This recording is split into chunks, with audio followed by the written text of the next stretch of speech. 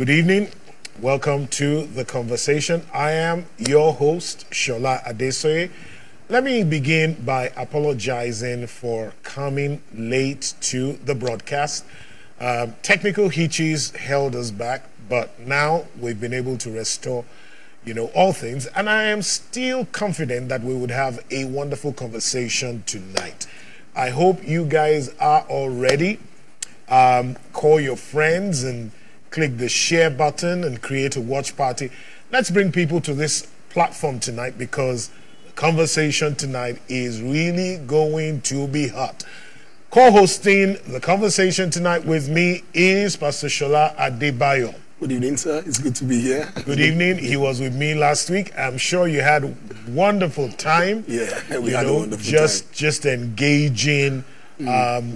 Miss Adefila we had, last week, and that was really an amazing time. Yes, it was. The title of this week's conversation is The Creative Dimension of the Believer.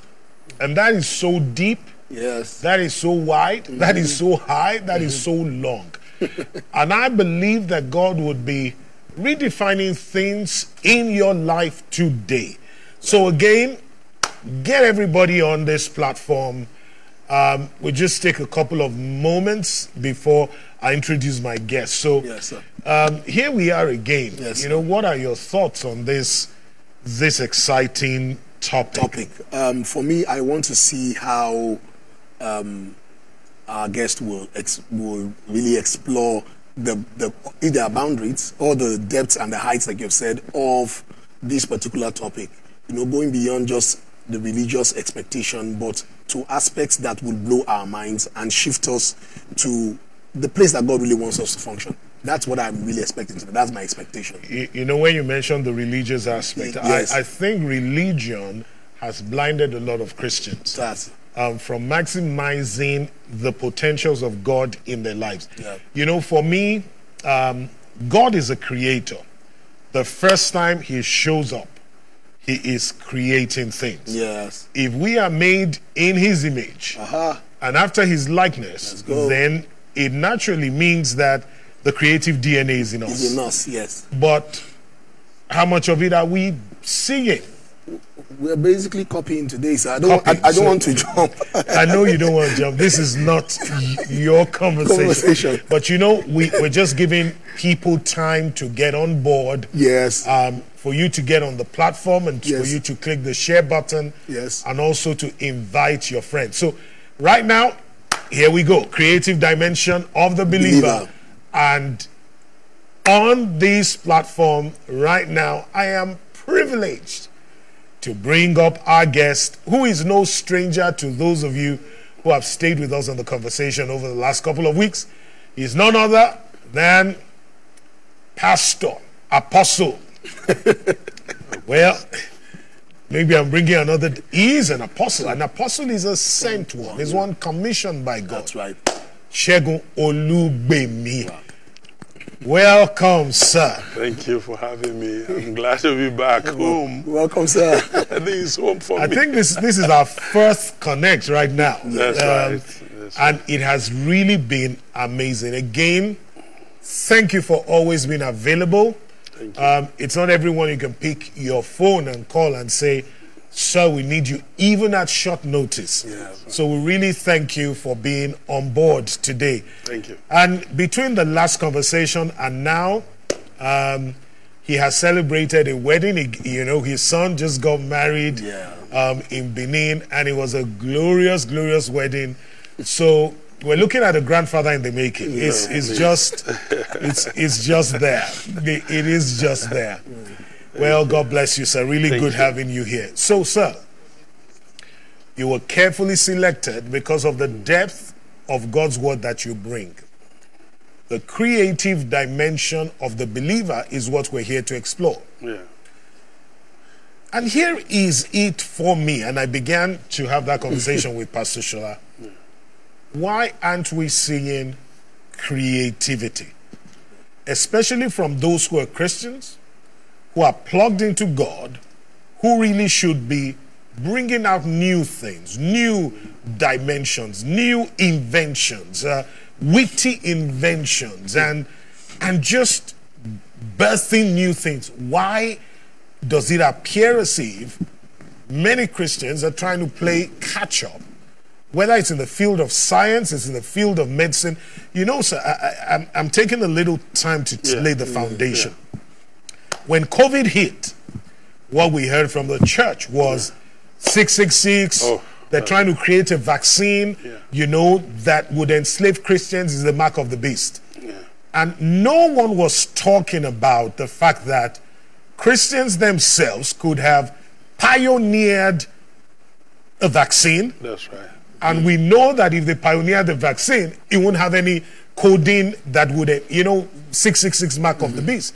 So again, there's been no response from the body of Christ. Sir, this is where rubber meets the road. What are your thoughts? What take us on the journey and let's gain understanding. Yeah, this is a very soft spot for me. Okay. This particular aspect, because I think our major problem stems from the way the gospel was presented to us. The way the gospel was presented. Okay. If a lot of us who receive the gospel as culture, as a way of life, as an ideology, you know, there's a difference between receiving it as a culture and as an ideology. And a lot of us receive the gospel as something that will save us. This is what Christ came to do in order to redeem us back to God. And why that is true, it is just half of the gospel. Wow. Because we explained something the other time we couldn't run up, which was that when redemption took place before the cross and on the cross, when the process of redemption was put in place, it encompasses both the spiritual and the natural. It encompasses the redemption of all things. All things. As well as our spirit. Okay. Even then, you know, there's just something, I'm not trying to play on semantics, but just look at, by his stripes we are healed. Look at the way we preach it. We tie the healing to the death and resurrection of Jesus. So we insist that an unbeliever has to be saved before he can be healed. But just a mere critical thinking would tell you that stripes were laid on him before he went to the cross. My God. It was, the stripes was on his back before he died on the cross. And if it is those same stripes. And if it is the stripes that heals, then an unbeliever can be healed without giving his life to Jesus without first. having given his life to Christ. So you see, the way we present the gospel, we present it in a way that, you know, it's all the spiritual aspect. We forget that we hold dual citizenship. Our bodies were brought from this earth. From the earth. And our spirit comes from God. So essentially, man is the interface between heaven and earth. So man is a combination of heaven and a combination of earth. Because when God took, when he brought the body out from the earth, man had earthly citizenship. Then God put himself into him, which is heavenly. So man, that's why a translation says, if any man be in Christ, it's a new heaven and a new earth. That's a translation. We know he's a new creation. He's a new creation. But you see that the first creation was from the earth. The first man. The first man was from the earth, earthly. And the last man was from heaven. Last man is from heaven. So the interface between these two made man a portion of heaven, a portion of earth. My God. wow. So because we are a portion of heaven and a portion of earth, we do emphasize, over the years we receive the gospel as emphasizing the spiritual, the heavenly dimension, the gifts of heaven, salvation of our soul, going to heaven and all that. Wow. And then we neglect that. The in other earthly words, dimension. in the earthly dimension. Yeah. So the creativity that heaven has, that should have been interfaced in this man, so that on earth it can be useful, we tend to become so heavenly minded we are earthly useless. Earthly useless. Heavenly minded. That is what has affected our creativity.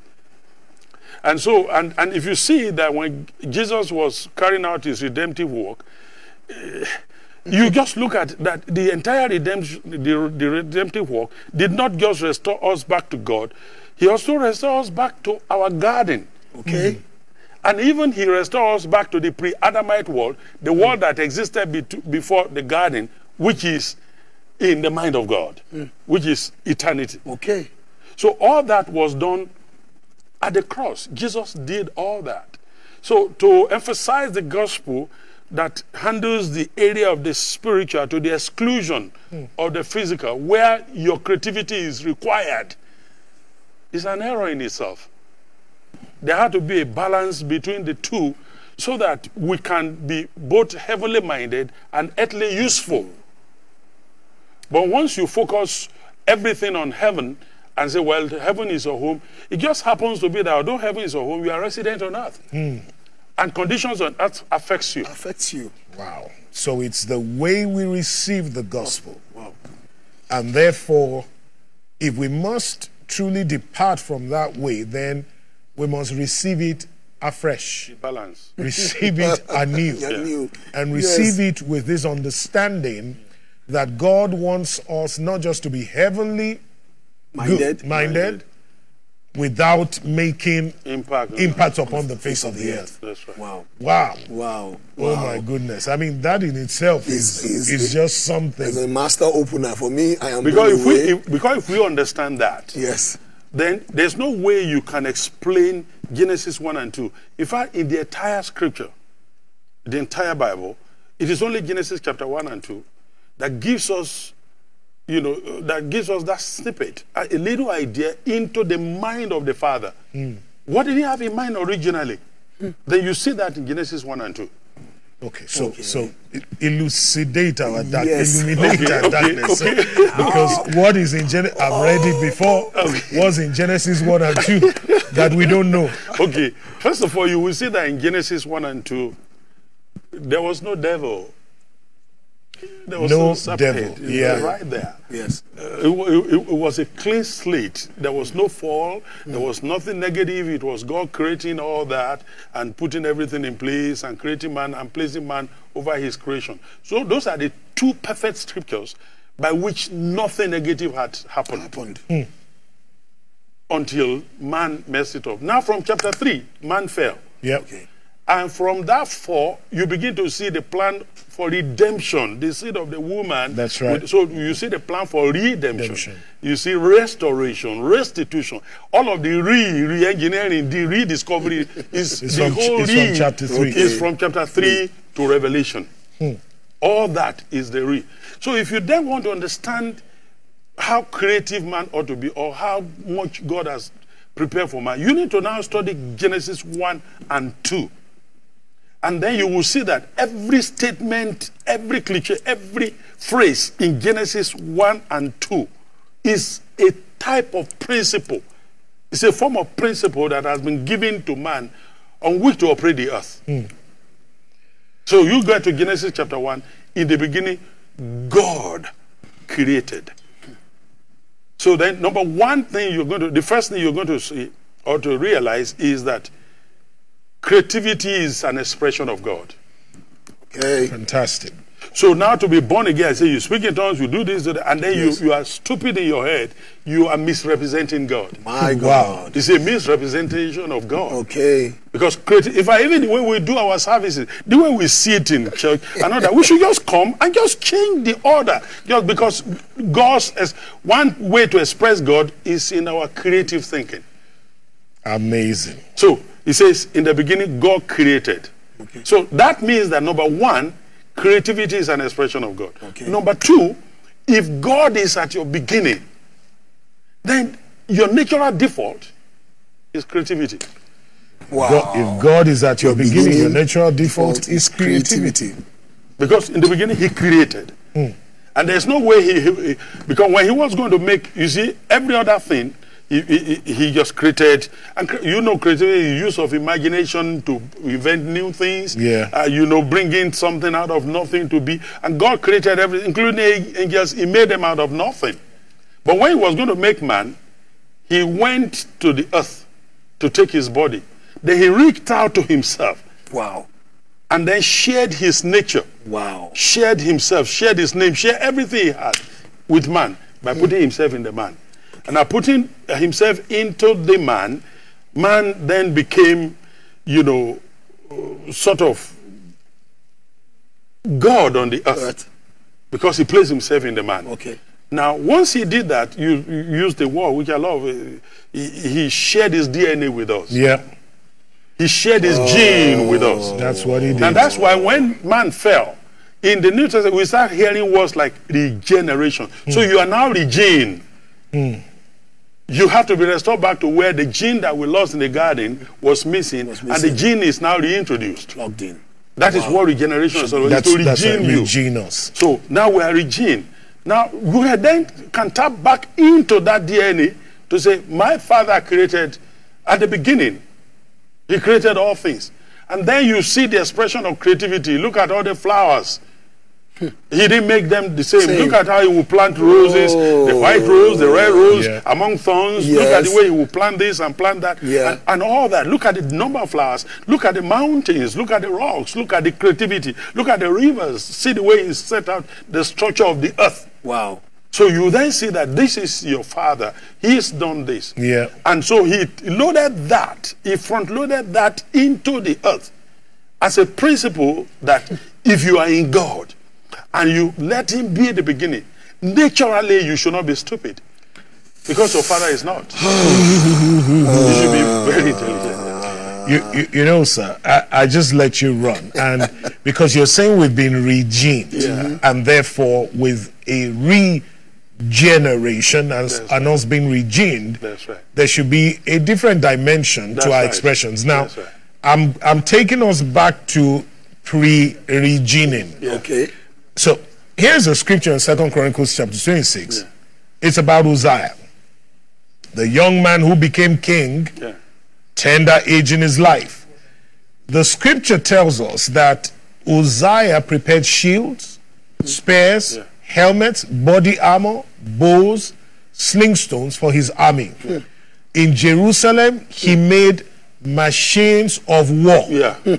Now this is Old Testament. Machines of war invented by skillful men.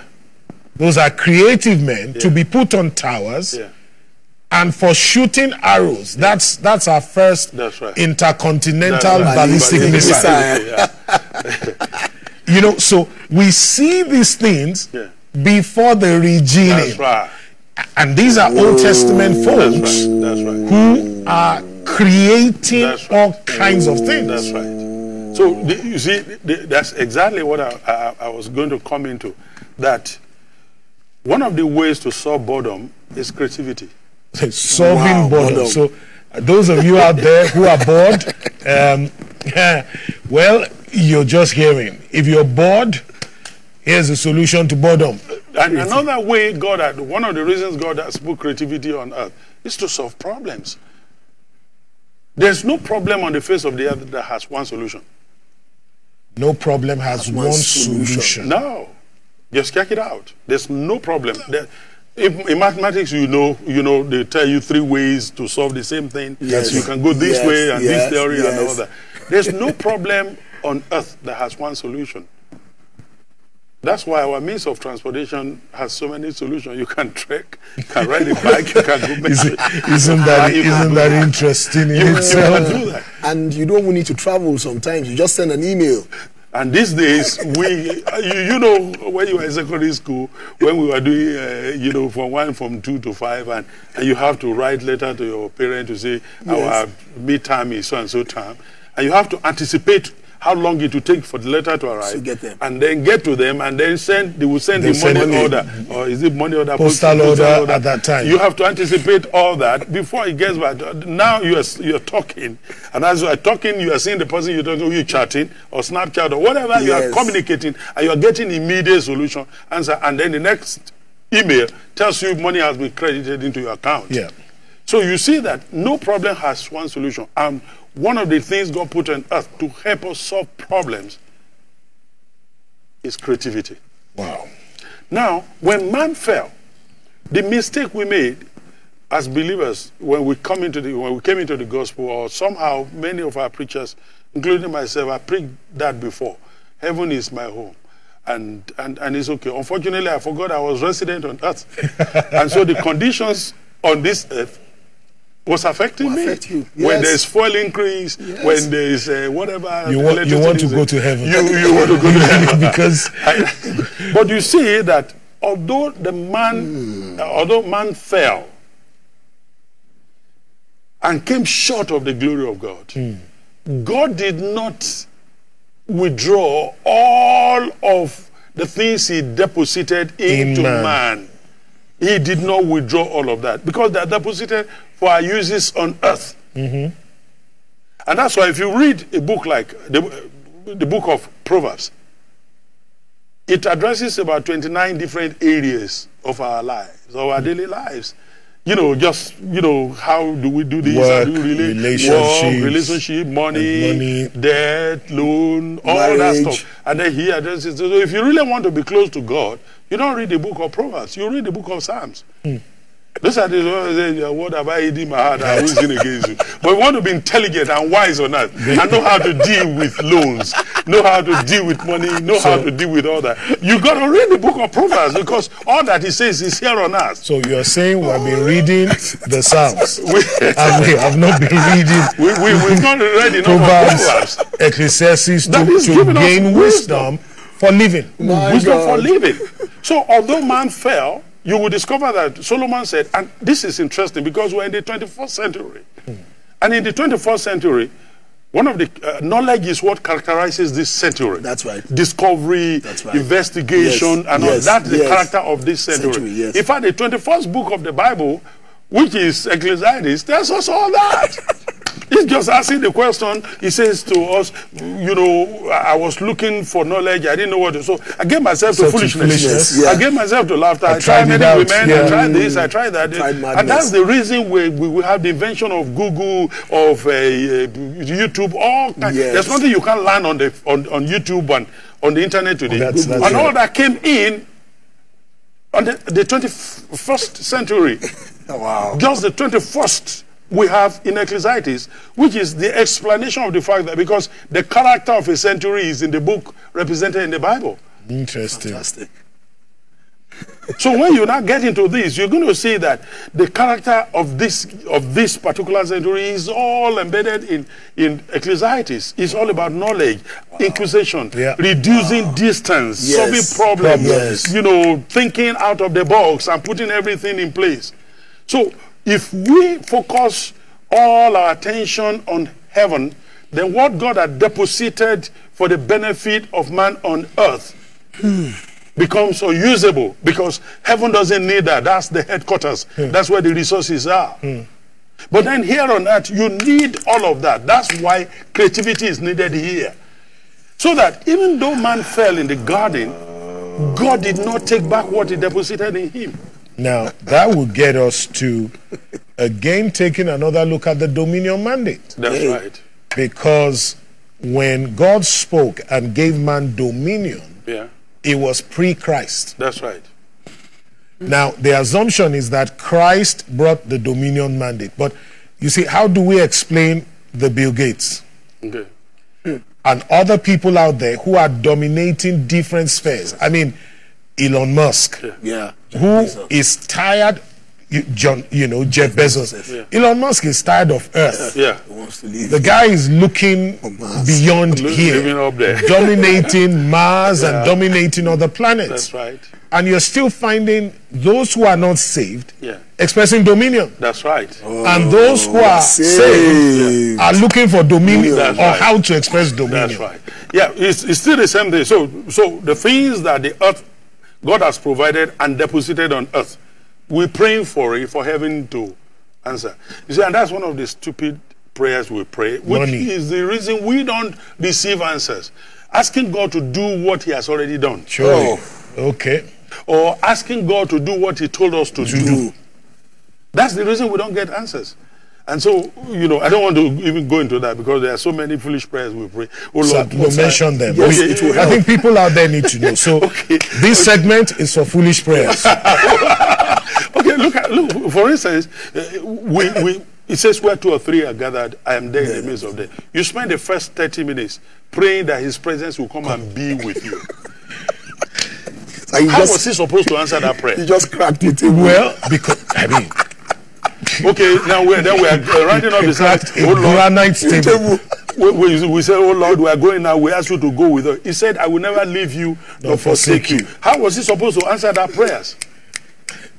Now, that's foolish prayer number 2. And then, okay, oh Lord, all my enemies in my father's side, in the mother's side, oh Lord, kill them. Now, Jesus said, that's not the spirit of this age. You cannot destroy whom I came to save. Hey. And then if that's the case, because if somebody had prayed against you while you are a non-believer, you should have died. You have died and gone to hell. Because hardly do we find anybody who did not rebel in their own little ways. And while you are putting rebellion, your father was to donate you to the priest to stone you.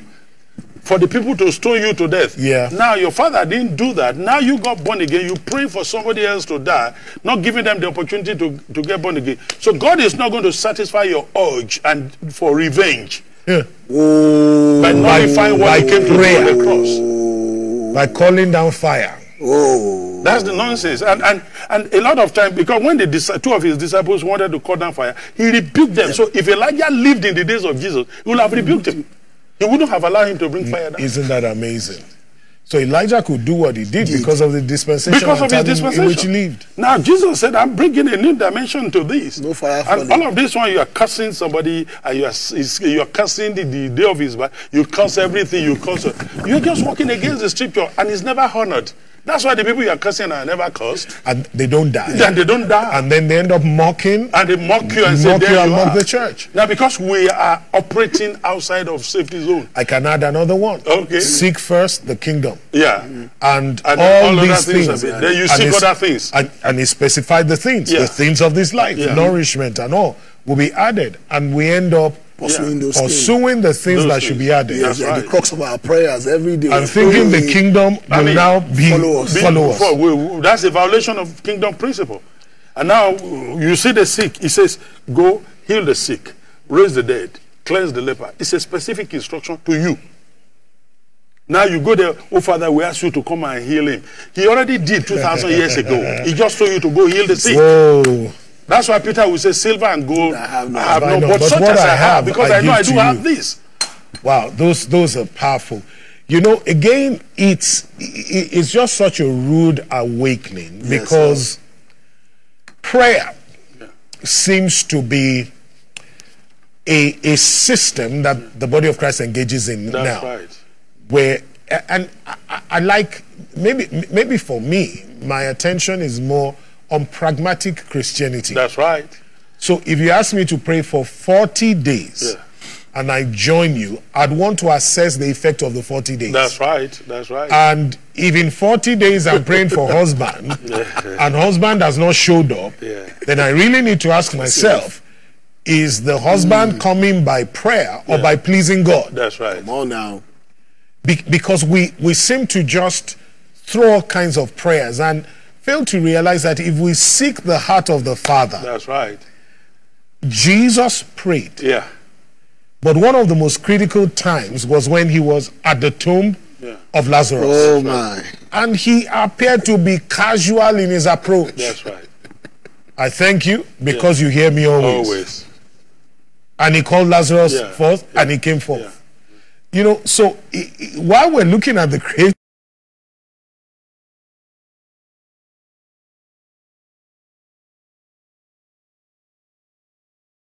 you know, we fall to get assumed. Yeah, you know, the trouble we have is, I'm back to Genesis again. Yes. This Genesis 1 and 2.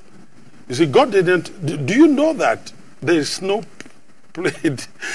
instruction where God has said to pray for Him to bless us?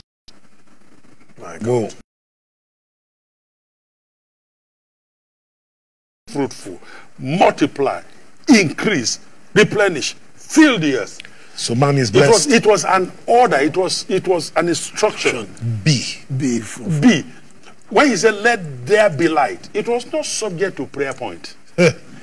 You do not need to hold vigil for light to come. Light will naturally come. So if he says, be blessed, you are blessed. You are already blessed. And if you don't know if you don't know you are blessed, do you realize, sir, that it was on the third day he told the earth to come out of the waters? Yes. And then later, as vegetation, the earth to produce fruit and all that. And trees. And then after that, on the sixth day, he went to the earth that is already blessed with seeds. My God. And made man's body. My God. That is why any unbeliever you see doing whatever your hands find to do does not even require prayers.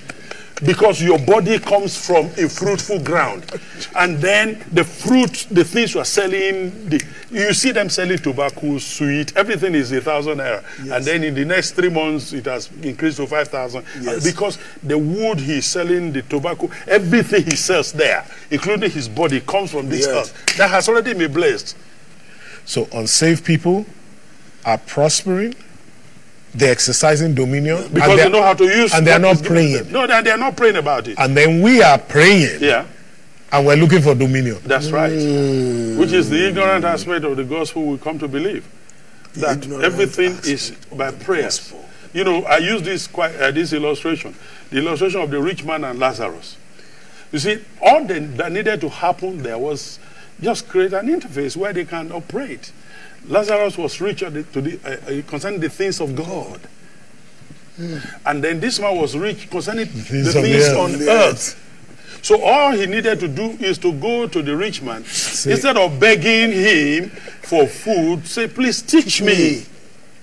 Teach me how to be wealthy like you. Yeah. And the rich man will say, okay, show me the way. And then he shows him the way. He teaches him that interface produces the same thing. Righteousness on both sides. On both sides. Now, in the bosom of Abraham, that he was, I say he died, Lazarus died. I was thinking to the bosom of Abraham. It was a man who knew how to operate there and here. The same Abraham. The same Abraham knew how to operate there and here. He had a relationship with the father. In fact, the father called him his friend. Yeah. And then at the same time, he was so rich. He was blessed in flock, sheep, because God cattle. did not intend that we practice or believe one or work towards one to the exclusion of the other. Because we hold dual citizenship. Okay. And that's why your relationship with the Father, and that is why your body is not sustained by Bible verses, by quoting scriptures, by preachers preaching to you. That's not what keeps this body. It is the fruit of this earth. It is the mango, the tree, the yams, the things we play, the vegetables on this earth. That's what sustains this body. But the food on this earth does not sustain the spirit. So you need to know that as you go into church, as you fellowship, as you do that, you feed the spirit man. But the natural man, the man of the flesh, this physical body, and your mind has to be fed by information here. Because by the time we become, we transition from here and we're at home with the Lord, we're not going to need this. It's not suspended, it's totally aligned with the spirit. So the soul and the spirit are in the same place, or to the worship of Jehovah. But if we are here, that's why you need this place. You need information. You need creativity. And then you need the food of the earth to feed this body. Because the most important asset you have on earth is not your spirit, it's your body. That's what keeps you here. Because the moment your body dies, you become disembodied spirit. You are out of here, you are illegal on earth. So you'll be stupid to say you are only reading. We go for fasting, sir. 30, 40 days. We've done it. Some people have died. And some people have died from fasting. Because you're trying to feed the spirit to the exclusion of taking care of the body. And that's exactly why, the people of this earth, you see, we thought that when man fell, God took everything away. He did not take everything away. He kept man from the way of the tree of life. Because now he's eating the wrong seed, and he doesn't want to access that tree, so he doesn't live forever doing evil. There's no redemption. That's all. And now, he took him out, but the wisdom, the knowledge of relationship, God did not teach him how to sleep with his wife. He discovered that. Let's go back there. I mean, I know this is X-rated. So there were things Adam had to discover. Oh, he has to discover. Before the fall of man in Genesis 1 and 2, knowledge was by revelation. You couldn't know unless God reveals. But once man fell from that superior knowledge, he came down to the realm of five senses. Because actually, we were created with 6 senses. You know that Satan promised to give him a sight, give him a different and then what he did was to go for his spiritual sight, by which he communed with God and the angels. His ability to see in the realm of the spirit, hear the spirit, talk the spirit, feel the spirit, and go in and out of the spirit. So that Adam was in the garden, but you couldn't tell whether he was in the garden or the garden was in him. Because any time he wanted to be with God, he was with God. He wanted to be with angels, he wanted to be with his wife, he wasn't. So he was in and out of the garden. So he was in the garden was in him. He was going in and out. Because the soul and the spirit were united. Yeah. But the body he made contact with the physical world. With the spirit, he was in the spiritual world. And then he was, having all of these experiences. Now, as soon as he ate that fruit, we can spend the whole day talking about it. But as soon as he ate that, I'm still going to touch something. Man was downgraded from 6 senses to 5 senses. God could not have made man on the 6th day with 5 senses. It has to always be on the 6th day with 6 senses. 6 senses. So the sense that was lost, that dimension, that spiritual sense, ability to see the invisible, to feel the intangible, and to hear the inaudible, operate in both worlds. You use the word Adam had to, thinking about the sexual act, he had to discover. So it's not as if God gave him a manual. No. Step 1, step 2. Now, this is where I'm going. If he failed to discover, let's imagine that he was praying in the spirit. Oh, that's right. That would have been the end of humanity. That's right. So it was his discovery that has brought about 7 billion people on the face of the earth. I like the way the King James put that word. Because and Adam knew his wife. He knew his wife. And that word is usually, we have these two types of knowledge. The Western, which has to do with, laboratory testing and all that. Yes. But we have the Eastern, which has to do with intimacy. Intimacy. So he had to discover that there are certain activities that were required to fulfill his mandate. Yes, replenish the earth. I pastored churches for so many years, and I've seen some stupid prayer points. And okay, so we're back to prayer points. One of my members came to me, and they've been married. The husband was in Port Harcourt, and she was in Mina then. And every now and then the husband comes in, spends 2 days or 3 days, and then he's gone back to port. And then, Daddy, please, we have been waiting, nothing is happening. I say, what? How? He say, nothing yet. And all that. I say, where's your husband? He says he's in Port Harcourt. I want you to pray, that it will happen very soon and all that. Now, these are the put pastors in problem. God.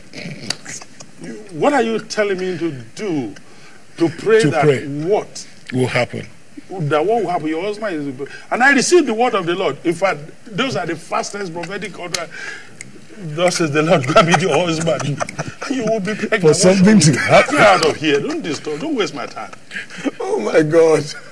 And the next time the man was on the phone, are you stupid? And want your wife never to come to me for prayer, but get yourself over here. And by the end of the month, the Lord has answered. The Lord has answered. Wow. Stupidity that sadly finds its way into the fabric of our Christianity. And so that's where the plague is in the head. The plague is in the head. It's in the head. Until we have dealt with that issue, whereby we know that although we're falling, you see, the benefit of the redeemed man now, the regenerated man, is that he has the opportunity to discover, and then the opportunity of having revelation. Okay. He has that benefit. Wow. Because man, since he was getting all his knowledge by revelation, then it has to be revealed to him by God, by reason of relationship. Because God brought all the creation to him to see what he would call them. Whatever he called them was the name. Was the name. The manager of that place says that was the name God had in mind. So he was able to read. Plugged into God. Plugged into God. He could read God's mind. And now he fell. Now he couldn't read all of God's mind as a fallen man. So my ways are not your ways. My thoughts are not your ways. As a fallen man. Wow. But that did not degrade or repudiate or, downgrade this intelligence that God gave to him. Because now he has fallen, henceforth knowledge became by discovery. So you go searching. So through search. So you will see that Adam and Eve could have used electricity in the garden. They could have used electricity. They would have used helicopter. They would have used private jet. Okay, and when I say this, they would have written everything down, documented everything. Yes. What they don't know was stealing benefits from them. Okay, so, and then somebody say, how could Solomon have used electricity or David? And I ask you, how do we generate electricity? Solar. There's hydro. Solar is there. Okay, hydro, and then there's wind, there's coal, there's gas and all that. Which of them came after Adam and Eve? Which of these means of generating electricity came after Adam and Eve? Well, seemingly all of them. They were here before. They were there before but they were not discovered. But once you don't discover that, coal was here. Coal was here. Water once you don't here. discover, then you are deprived of the benefits. And it's not God. So while they were in the garden, electricity was there.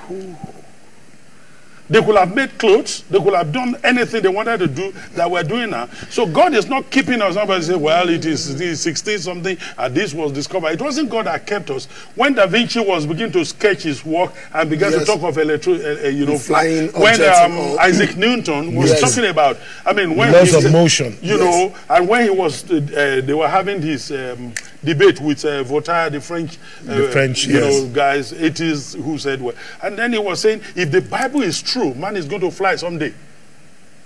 He said, if the Bible is true, man is going to fly. Wow. We will defy gravity. Wow. And then, Voltaire, who was an atheist, said, it's only religion that could have made first-class scientists like Isaac Newton to be so stupid and believe that man will fly. Wow. A couple of years down the road, we now know who was really stupid. Because we have the law of gravity, but we also introduced a higher law. And then once we can introduce the higher law, aerodynamics, flotation, lift, and then we are able to fly. So what we don't know is robbing us of what God has given to us. I said I was making a research, and I discovered that in just a clap of thunder, they said there's enough power there to power New York for 2 years. Just a clap of thunder. Lightning. That lightning. Yeah. And now we're told, in fact, I was studying and they said in a slice of bread, there's enough, energy. Yes. If you can break the atom and all that into, there's enough energy to power an ocean liner. And some of us have eaten so many slices. So many slices of bread. We're not even powering ourselves. In other words, inability to discover what God has hidden in creation is the bane of humanity. Again, sir, so you've taken us back to, back in time. And it is proven that the early scientists that brought a lot of innovation to society were Christians, believers. Were either believers or they were Jews. Yeah. Today, let's look at New York as a city and look at the economy of New York. Is in the hands of Jews. Jews power New York. They are plugged into the pre-gened DNA. That's right. And they are using the same dynamics. That's right. In order to control the economy. Right. Whether it's press, media, and all of that, they've got their finger in it. So again, something happened to us. I can't just depart from the fact that we got it wrong. We got it wrong, sir. Look, the whole idea of preaching redemption, without going to Genesis chapter 1 and 2, is doing a lot of havoc.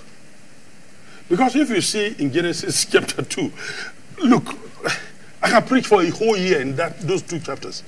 Now, in Genesis chapter 2, the Bible says, God planted a river in the garden. Yes. There we go. And a mist from that water came to water the ground. For the Lord God has not yet caused it to rain upon the earth, because there was nobody to till the earth. to manage the outflow of rain. So God is saying, if that's a principle of the scripture, if I cause it to rain, then you're going to have too much to deal with, and you are too few to handle that. So I'm going to wait until you can manage it. You can manage it. And so you see that God created a system whereby it's called the management principle. If you can't manage something, you will never come into it. Wow. Wow. And then God caused that. But, sir, God created a garden, made a man, and he placed the man in the garden. What's the typology there? What's it supposed to tell you? It tells you that every human being that will come through this man, called Adam, born to this earth, will always have his own garden. Garden, clear. Now, if you're going to have your own garden, you need to go and study how the first garden operated. God planted a river. Therefore, there's no one that comes to this earth without a garden and a river in the garden. Okay. There is a stream that God has planted into you that you feel like this is it, and this is it, this is it. I'm meant for this. This is the stream by which I will be fulfilled. Well, I went into this, I went into that, but I know that I have something here on the inside of me. So that river is there. But when you read down, the Bible says the river parted into four heads. The question is why? How does a single river part into four heads? Well, a river parts when it meets with an obstacle. So when there's wants to plant a dam or an obstacle on the path flow of a river, it will divide into two.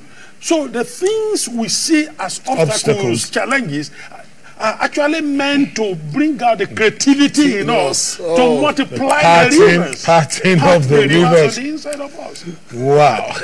That's the path of creativity. Oh my goodness. Well, I hope you're still there with us. If you're just joining us, this is the creative dimension of the believer. My co-host is Pastor Sola Adebayo. Pastor Segun Lugbemi is here just blowing our minds as his manner is. That is his manner. Now, thank you for what you said. So, I want to read some names so people will know, because we must be stirred up to really grasp this. These are names of committed Christians who are great scientists. Robert Boyle. If you did physics, Boyle's law. We have Michael Faraday. Electricity. They were committed people. Just to mention a couple of them, Isaac Newton. Was a Protestant who spent time on Bible study, maths, and physics. So I hope you're listening to these. You can search it out yourself. I mean, there's John Dalton's atomic theory. That's the father of nuclear physics, so to speak. You look at George Washington Carver. He improved the agricultural economy of the U.S. Florence Nightingale, a respected nurse, humanitarian work. Alessandro Volta, the electric battery. I can go on and on. Blaise Pascal, binomial coefficients, probability theory.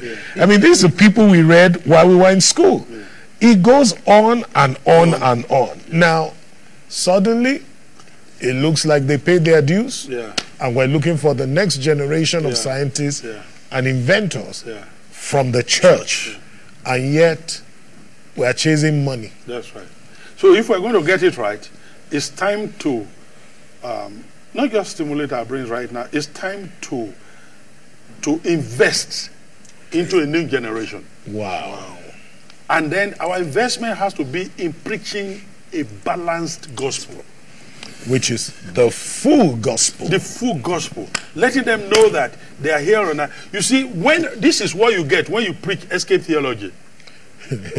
And you see, they're circulating something recently. I said 35 things you need to know about rapture. 75 things you need to. And told some people, I said, I will block you if you send that thing to me. And I will add this.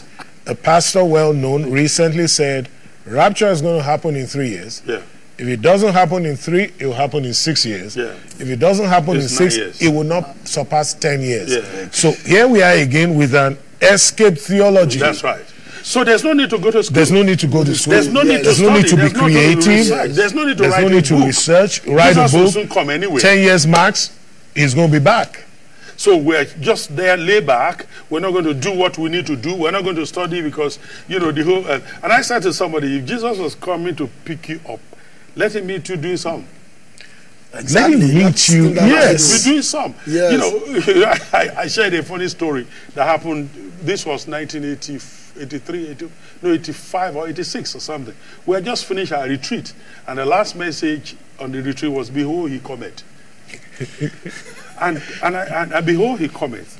And we got back home, and there was this guy. The wife said, okay, we finished. This is March ending. April, rain has started falling. Let's go farm. He said, behold, he cometh. He said, well, we need, if he cometh, we're going to eat it. Let's go. So, behold, he cometh. Since he cometh, And why this do is we go cometh to farm? to farm, and they were and eventually the woman came to report to him, please talk to my husband. He said, brother, he said, you know he's coming very soon. Another thing. By the time we were the harvest was going on, he still cometh. No food to eat. Yeah. And he hasn't arrived. And the stupid man is still expecting it. So you see that when you preach escape theology like that, you know, it doesn't. And I don't know. I don't want to go. I don't want to mess up people's theology about rapture or anything. I don't want to take away from whatever you believe. But I just want to drop this. The last time Jesus taught about this, us to pray, he didn't say, pray that heaven will go to, earth will go to heaven. He says, your will be done on earth as it is in heaven. Here. Therefore, the kingdom of God is not so much as getting the earth to go to heaven as it is getting heaven To come to earth. to colonize the earth. Even when he prayed for the disciples, he said, Father, because the disciples were expecting that they will go with They him. will go with him. He said, I'm leaving. No. These ones I sent These them here. ones, yeah. I am going, but these ones have the word. Just keep them here. And then when you get to Revelation chapter 21, and he began to talk about the holy city that is coming like a bride. Yeah. I thought when you hear holy city and a bride, Bride.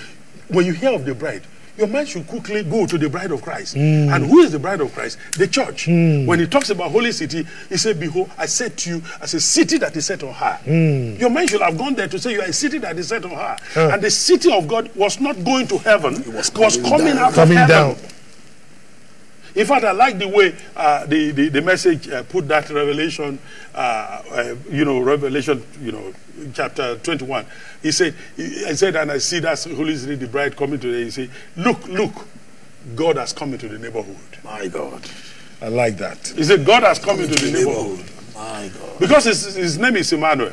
Not just to the earth, And then but I heard the a neighborhood. voice saying, the tabernacle of God is with men. He didn't say the tabernacle of men is with God. Why don't we just, for the sake of, for the sake that we might be wrong, because we'll be saying he's coming forever, he hasn't arrived. And if you say I come quickly, and yet he hasn't arrived after 2,000 years. Yes. If you say that quickly does not mean the quickly you thought he meant. Yes, exactly. A day with the Lord is like 1,000 years. So you need to understand, therefore, that if he hasn't come 2,000 years after, why don't you bring what is operative in heaven here on earth?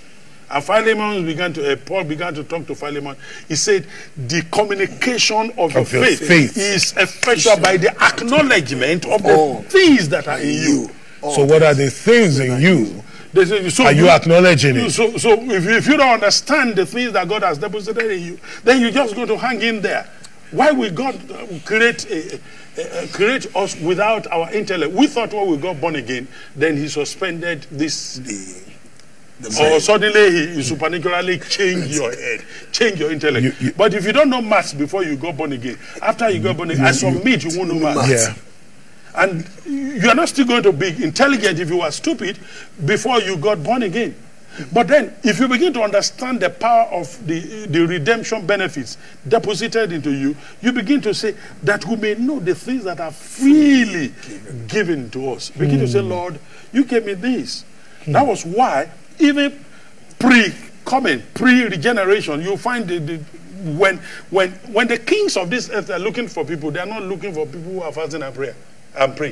They're looking for people who can speak science, who understand science, Wow. who can talk the delivery, who can deliver in the language of the people. And so he said to them, I want you to seek children in whom there's no blemish. Daniel. He's not talking of those who don't have sin, or who are. He was not connected. He was a Gentile king. Yeah. But he's talking of good-looking young men. If you have your beard, make sure you trim it and keep it neat. And if you are going into the place where, like Joseph, you are going to meet Pharaoh, and you don't have, then you shave your hair and look clean. I must change your garment. And then change your garment and be good and be smart about your dressing. And then he got them, he said, they have to understand science. They should be able to speak in the language Of the Chaldeans. You don't go to boardroom and say, praise the Lord. Because that's not the language of the boardroom. Some people do. Okay, so if you truly want to really tap into your creativity, your creativity, and do that critical thinking, then you are going to ask yourself, how do I begin to speak the language of the field in which I operate? Yeah. The language of the field I operate. How do I begin to speak? My field has a language. It has a language. I mean, if I'm talking with a theologian, there are words that I use. That immediately I say that he knows where you're coming from. He knows where I'm coming from. But when I want to talk to, I've had the privilege of training some people, because we run a small company where we train personnel and all that. And I don't go there to speak those languages. I speak the language of the boardroom. I speak the language of networking. I speak of language of sustainability and all of these languages that are languages they understand. To those fields. Unique to those fields. So, therefore, how are you going to then become creative if you just sit back and all you read is the Bible? It's good to read the Bible if that is where your calling is. But again, I think the Bible is our reference material, and I think that's where we are ministers of the New Testament, but I'll be stupid to read only the Bible. No, we're having a conversation concerning you during the week with one of your pastors. And she was telling me, he said, when I talk with you, you can engage anyone on any field. He said, that's how Pastor Sola is. He said, Pastor Sola, you can talk to him on any field. He has an idea. Because if you are not universal enough, if you are not open enough to greater knowledge. But that's deliberate. How do you? You had to build that. I decided that years ago. You had to build that into you. And so I read a bit of medicine, a bit of science, a bit of geography, history, politics. Deliberately. That's right. It's an intentional because thing. You're going to be speaking to and connecting with different kinds of people. That's right. So, sir, could we say that a lot of people don't read and study and think wide because they don't see themselves going that far? Is your generation reading? Now we're back to him. Yes, that's what I'm seeing now here. Because I call them the IFB generation. Yes, I follow back. Yeah. Okay. My generation, a girl's dad bought her a Ferrari, and she posted it on Twitter. The $10. Yes. And it has been trending. It burst. Some people have even disfathered and their fathers. And in fact, the guy said that Father's Day next year is for the $10, not for any father on the face of the earth. I am wondering what is. So you can see the value system. You can see the value. Yes. So somebody made the Ferrari, and somebody in Nigeria bought the Ferrari. Yeah. Where our generation is not thinking about making the Ferrari. That's right. So please talk to my generation. Where are we missing it? Because you said a lot of things. I don't think we've been struck by the escapist theology. I think there is something about everything ends here. There's just something that makes everything so micro that, okay, I have to get it done now. And it's making us not creative, especially in Nigeria. So it's not creativity now. It's just, I want to get rich, I want to look rich. But the sustainable aspect of creativity that keeps you wealthy for a long time has really been thrown into the bush. You know, what I think is the major problem, I've thought about this for many years. Yes. I'm still thinking.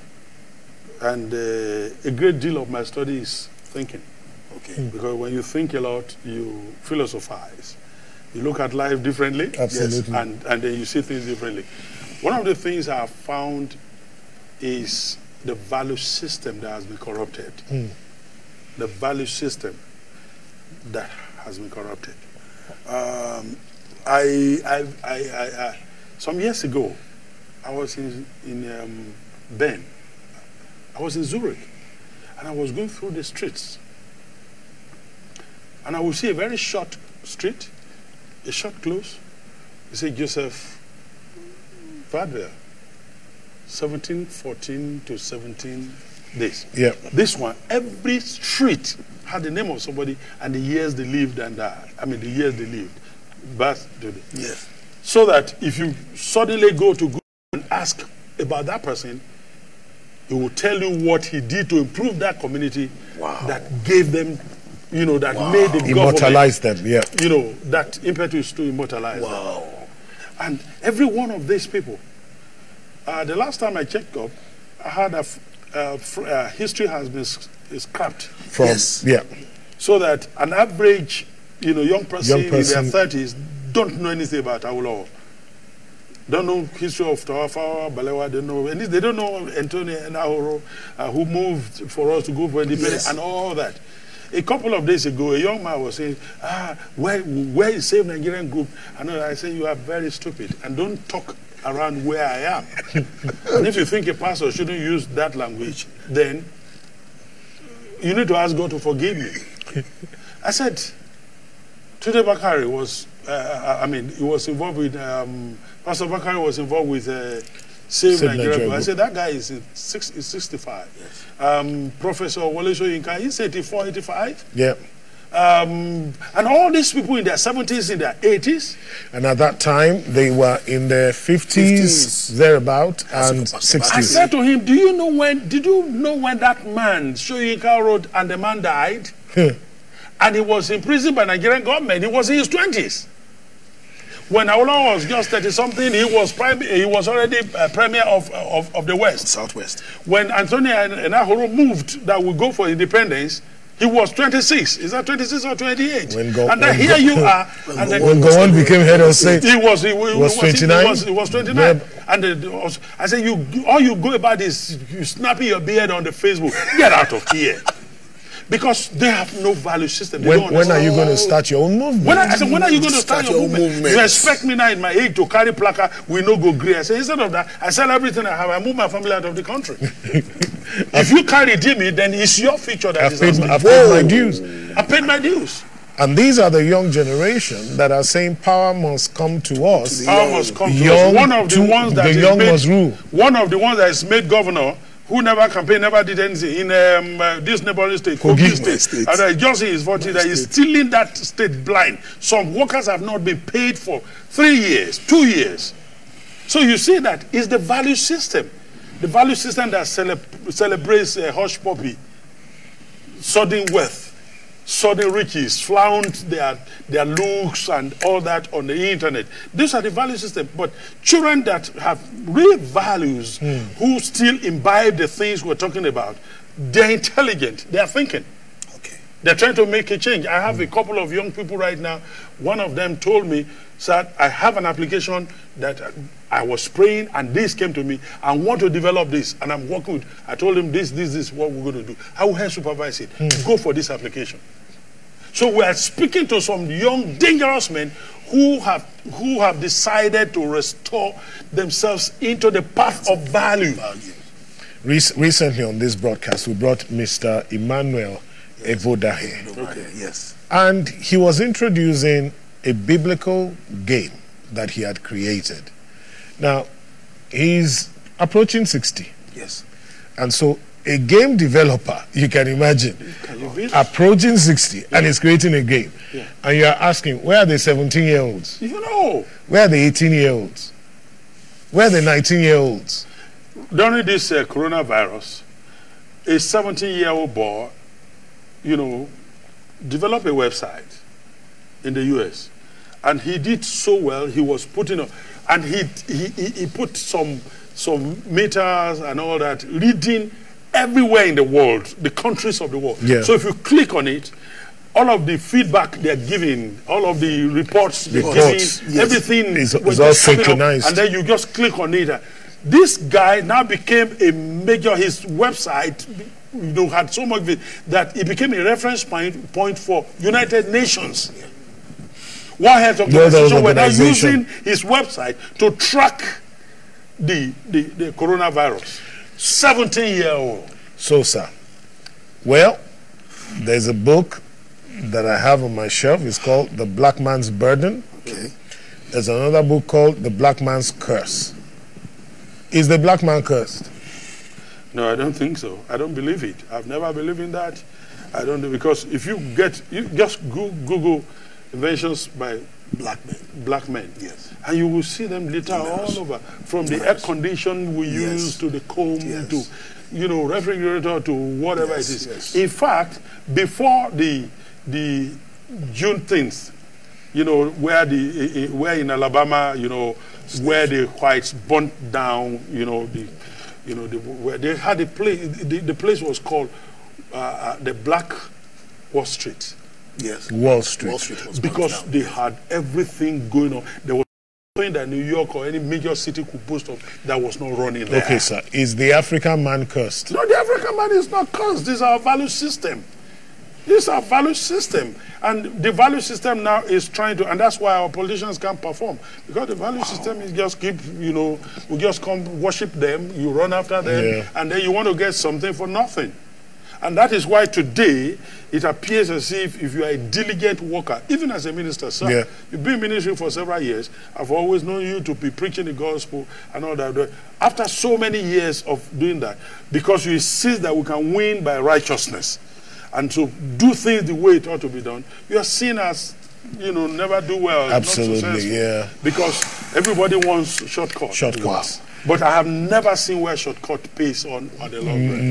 No way, sir. So let's try, and we're coming to the end of this conversation gradually. What do we need to do? Well, I put some things down. I don't know. I just thinking, Yeah. What do we need to do to allow this? I think the very first thing is maybe that's the only thing I will actually say, is doing what you have just said now. The question goes on. Everybody needs to ask himself, what do I need to do? So ask questions.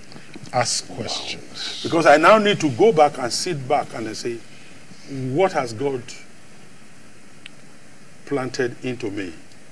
What do I have here? What do I have here?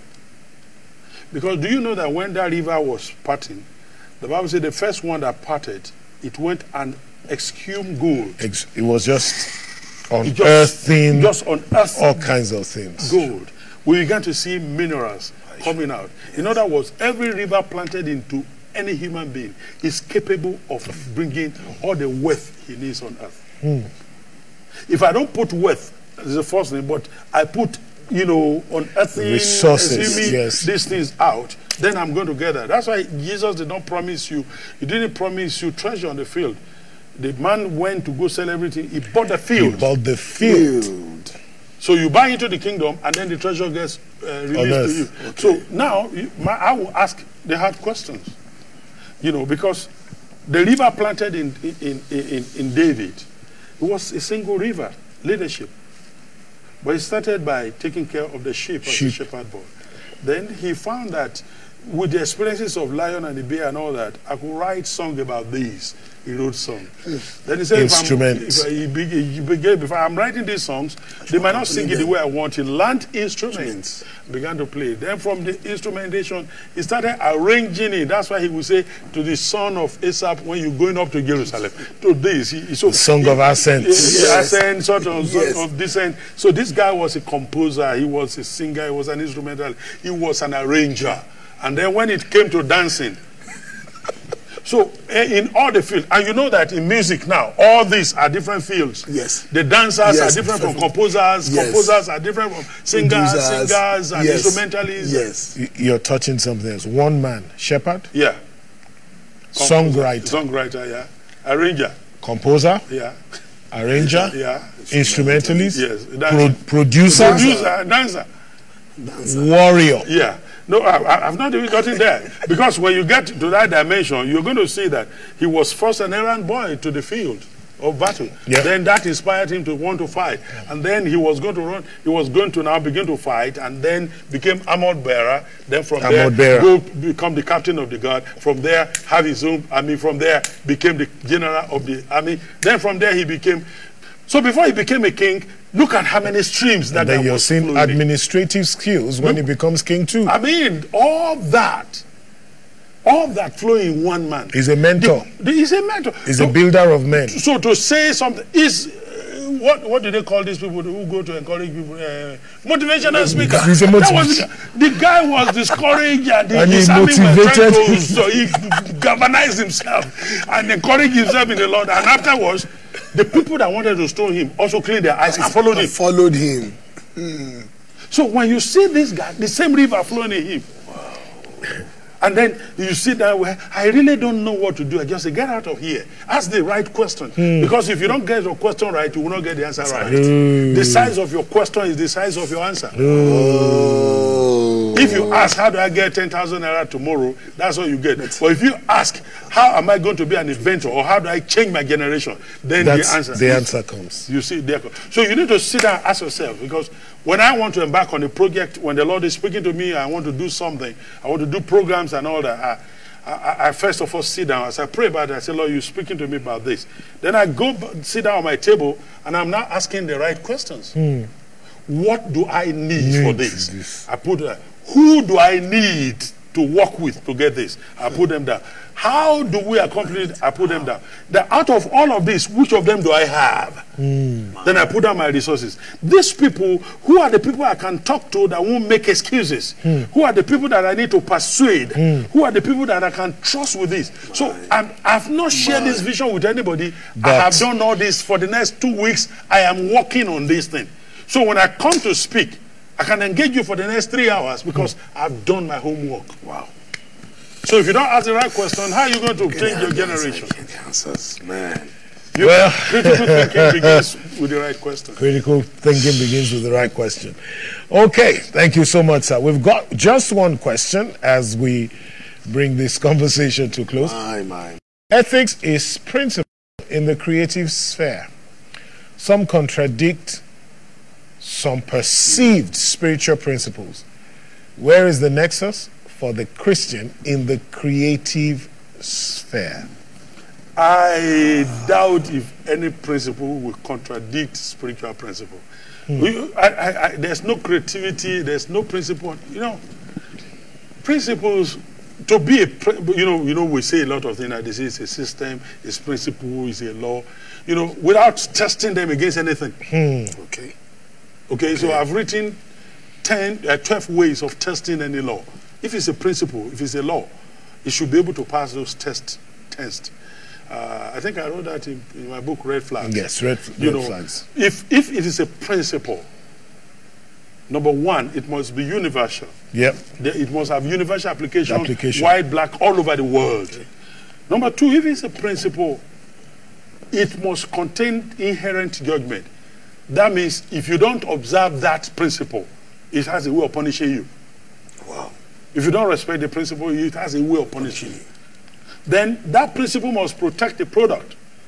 In other words, the law of gravity, we know what it does. It protects you.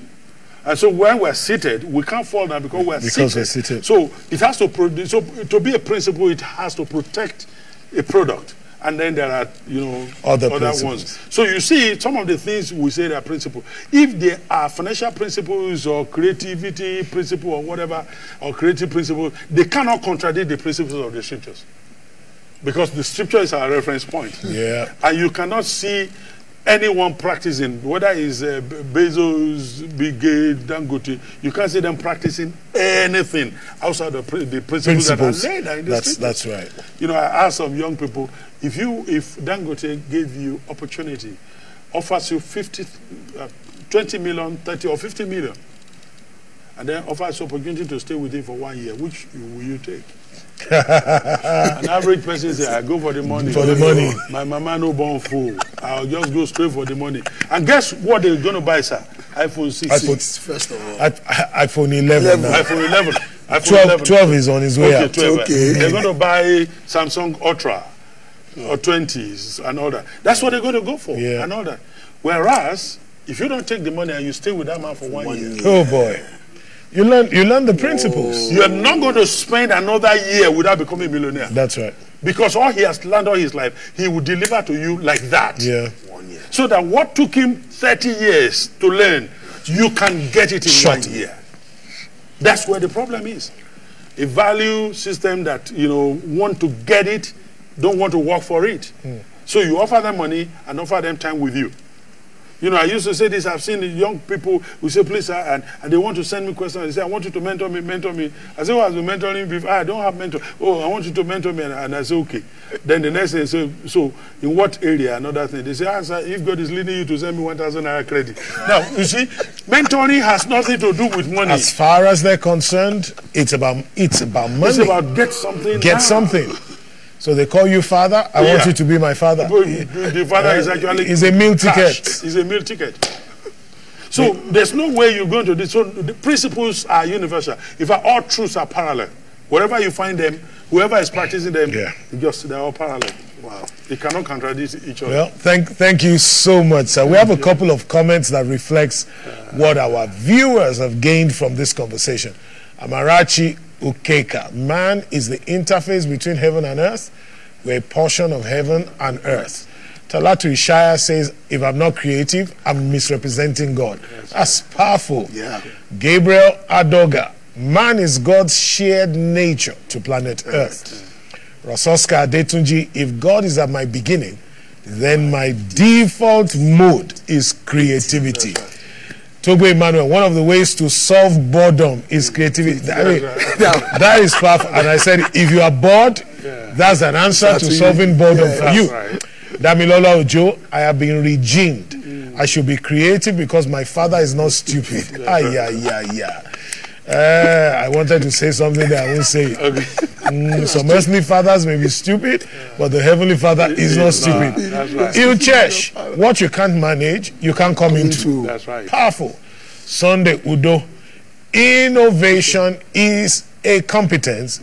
It can be learned. Wow. That is really strong. Yeah. Damilola says again, the size of your question is the size of your answers. Sir, we can't thank you enough for another explosive time. I mean, well, part what is coming now, loading again. Because we truly are not even done with this. Yes. We were just scratching the surface. And we look forward to coming back again. Yes, sir. You know, Pastor Shegun, you've been a great blessing, great inspiration. Absolutely. And we appreciate your coming on this platform. This is home for you. And you have permission to ask me to retire from conversation. You can take it over. Pastor Sola is here. If you don't need me anymore, you can become the anchor. I mean, I'm just... I told you were going to lay hands on me and pray for me. And show me how you dig out your questions. So who knows? You can see some of them here too. The one who needs laying on of hands knows who should lay hands on him. Thank you for your modesty. And for all of you who joined us tonight, again, I know we came on a little later than normal, but I know that it's been an amazing and life-transforming conversation. Thank you for joining us. Thank you for your comments. I know there were many more comments that were posted. Thank you for sharing the page and for inviting your friends. It is just a great joy for us to sit down here and to be a blessing to you. From Pastor Sola Adebayo. Yes, sir. Well, it's been a great one. See you at the next conversation with Sola Adesoye. So we're back again next week. We want you to join us on Sunday. Yeah. We began a journey on Sunday, and we're looking at your instrument rating in your walk of purpose and your navigational skills. And we're going to continue on Sunday.